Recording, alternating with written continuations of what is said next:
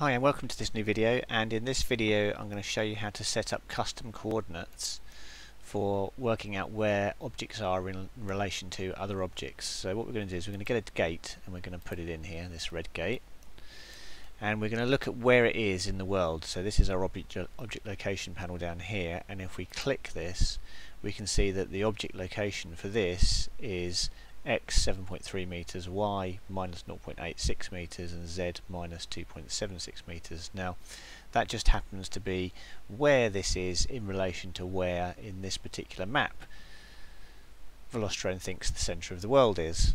Now we can actually custom set that, so I can make it so that this gate, or the position of this gate, not this gate specifically but the position of it in the world, is where Velostrone considers 0, 0, 0 to be, and that is by pressing the Z key on the keyboard. So I press that and you can see over here now this says 0, 0, 0.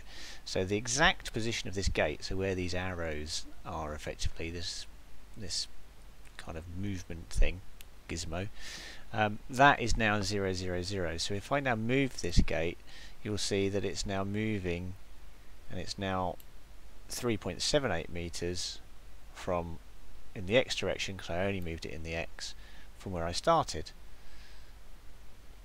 So let's set this to be 0, 0, 0 again. So if I press Z again, now this position becomes 0, 0, 0. And what I'm going to do is I'm going to clone that gate by holding down the C and just clicking somewhere else.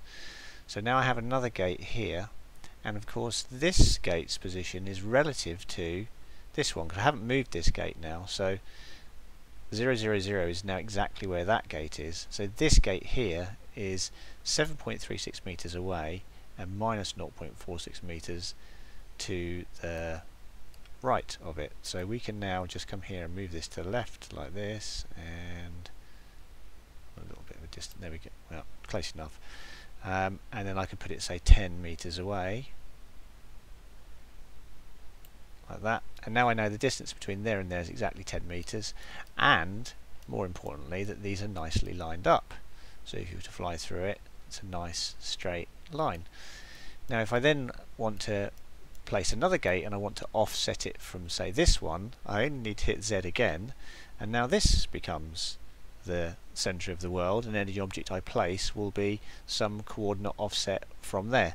And this of course makes it very, very easy to build out a track if you know specifically where gates are or where they are in relation to one another, because it allows you to use your own coordinate system and your own measurements to work out where things should be.